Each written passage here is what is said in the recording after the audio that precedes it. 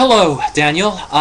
Just before you respond to this video or to any of my others, I strongly suggest that you read my other, you watch my other 3 videos, read the entire bibliography I left in this 3rd one, and read their bibliographies. There's a lot of math in there and a lot of other science that needs to be considered before actually discussing this issue intelligibly.